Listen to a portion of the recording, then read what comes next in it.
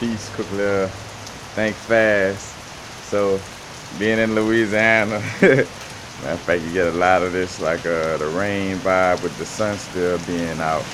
But I thought about the expression "the devil beating his wife," and I kind of was about to go into pondering, where that came from. And instantly, I started kind of getting the downloads on. Let's just say one of the reasons. I don't know if the person who David the phrase "the devil's beating his wife" had this in mind, but I know this has something to do with it.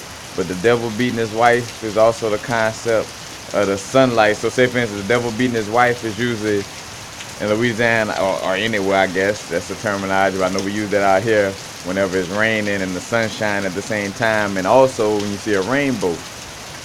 So to add things up, because the rainbow is the black eye, but let me finish dripping the sauce. The sunlight, you know what I'm saying? That solar energy, that hot Satan hot.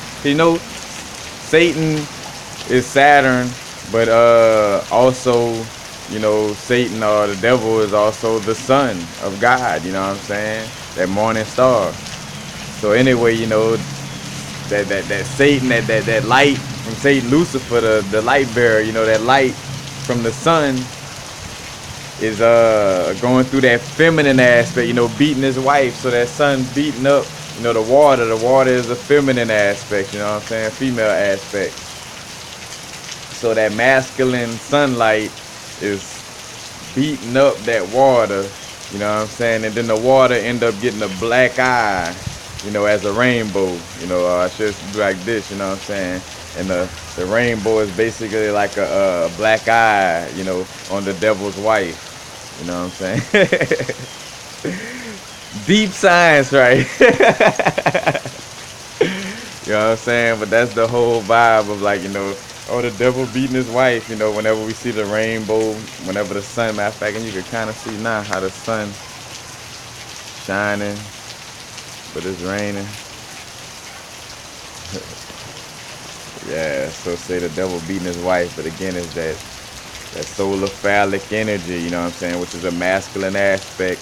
And also the sun is again, I tell Yeshua, or what a lot of people know as Jesus, is one and the same with Lucifer, you know what I'm saying? They both the morning star. They both are the son of God, you know what I'm saying?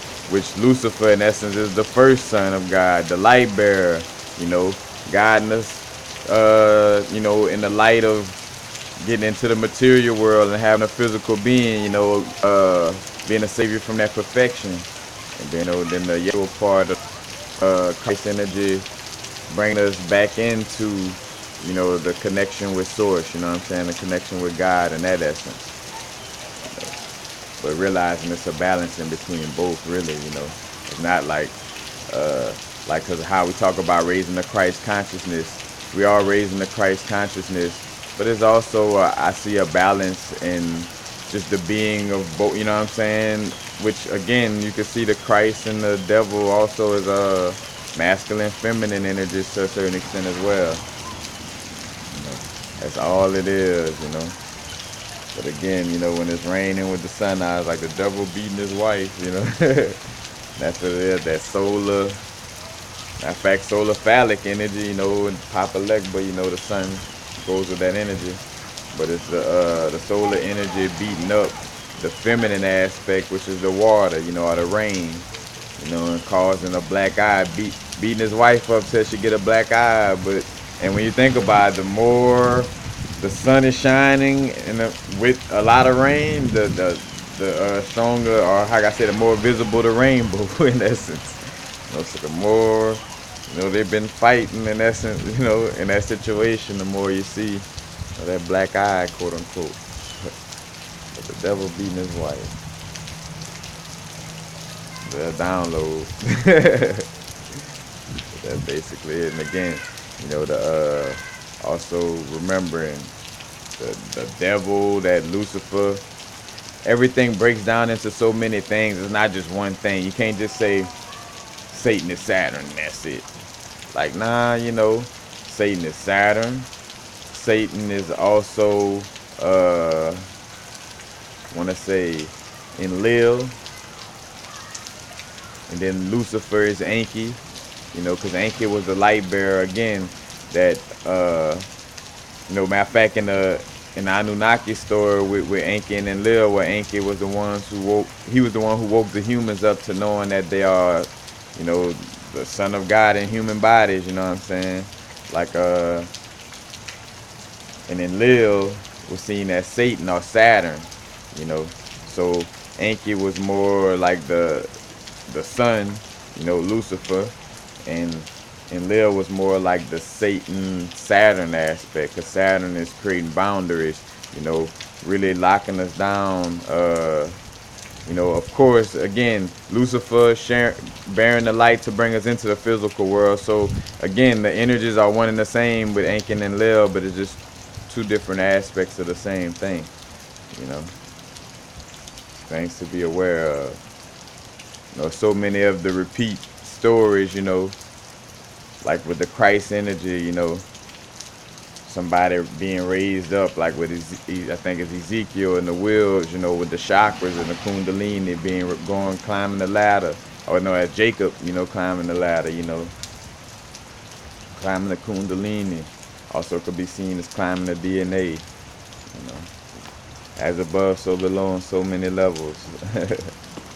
Study I'm gonna say it the right way first. It starts Jehudi, Thoth. Matter of fact, that's also where they get David. And the whole Judah. Tribe of Judah, Jehudi, Judah, David. That's all the same thing. You know what I'm saying? Almost in essence, sons of Thoth. And then when the Greek and the Roman people got onto it, then they started calling it Hermes. And matter of fact, really Thoth. Thoth was also like a Greek word, I think, if I'm not mistaken. And then, but what I was gonna say, or what I am saying, study the Hermetic principles. Like that's the laws of the universe. Until we collectively get together and change them around, if so. But until then, those laws are laws that nobody changes. Not the preacher, not even some beings that's on the higher realm in essence. Like these things stand true. Again, until, all is thought. So I feel like if it could change if we all collectively change it, but that's a whole different topic that would last forever. But peace. Happy now. Now's the vibrate, of course. Not too far in the future. Not too far in the past.